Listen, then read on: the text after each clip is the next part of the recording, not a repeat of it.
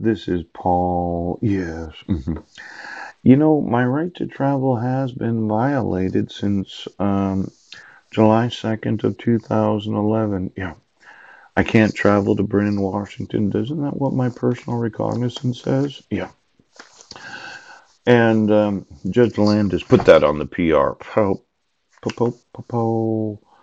Now let's see. My wife has intentionally kept my sons in 2 grades below what they should be at. Yes. You issued a protection order where she wasn't a resident. And then you're saying, well, we're going to make you appear in court on the 4th of January. And if you miss the court date, we're going to issue a failure to appear.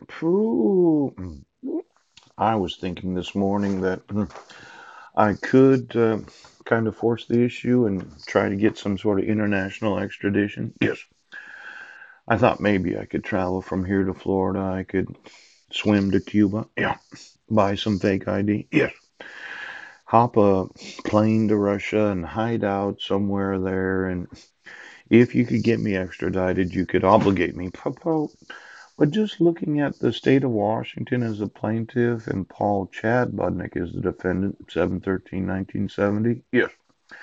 Now, this was issued on September 19th of 2017 when there was the allegation that I violated or I had missed an actual court hearing where I had requested from law enforcement to know what it was about and had emailed them every day. Now it says here, obey Clallam County no contact order. The defendant shall not go to the following geographic areas or premises. Brennan, Washington. Oh, does my wife work for the Brennan School District? Pooch. Do my sons go to the Quilcene schools? Because, as I understand it, they were in the Peninsula Daily News as being a sophomore, yes, a freshman, pooch, an eighth grader, yes, and they're all going to graduate, uh, being older than 19 years of age. Mm. Now, this right to life, liberty, and the pursuit of happiness, yeah. I'm really thinking that my right to travel has been obstructed.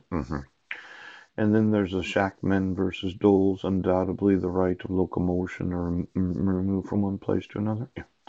According to inclination, if I wanted to go to Brennan, you could arrest me for violating the personal recognizance. Yes.